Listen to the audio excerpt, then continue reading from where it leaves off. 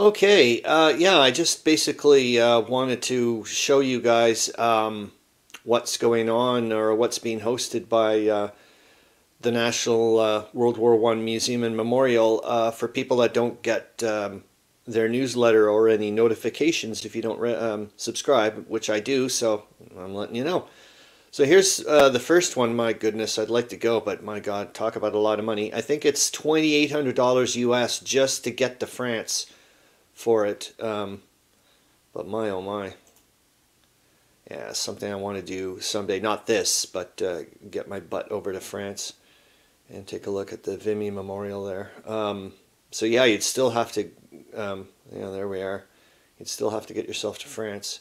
I do know they have past tours or parts of the past tours on YouTube. There was one there where they were showing the old artillery positions, I think in East Europe, and I was like, wow, that was pretty impressive.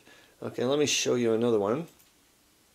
And this is if you, obviously, if you live in, or if you have even way more money than the other thing too, because if you could go to here as well, this is in Kansas City, this is on Saturday morning, and I think their times are Central Time, I guess. That must be 8:15 Central Time, I would assume.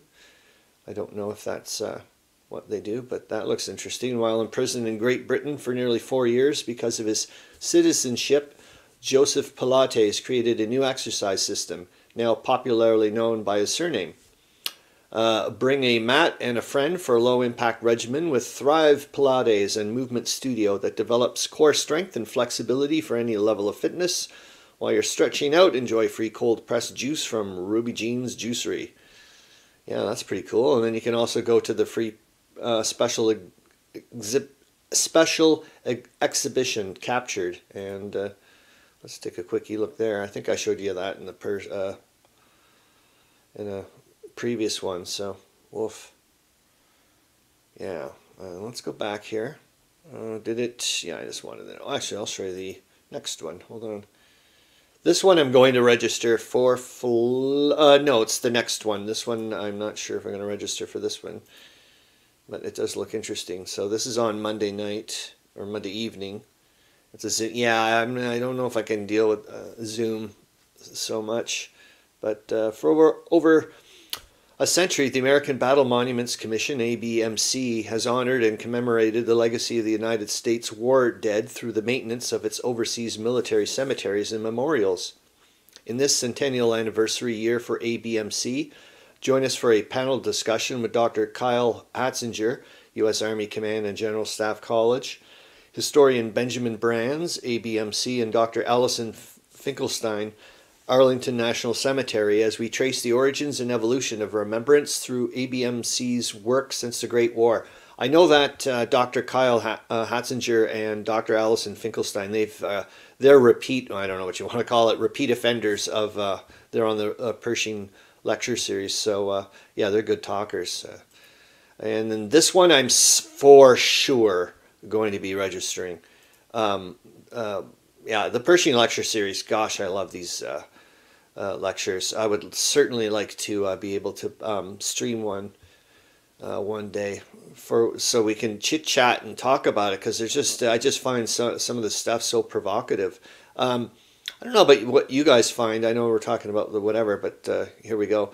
I love these types of photos. I also love seeing these scenes in movies where whatever. I don't really care about him, but like this person here, does he recognize somebody in the line? And I just like, is this person going, oh shit, I'm next? I just love that type of stuff.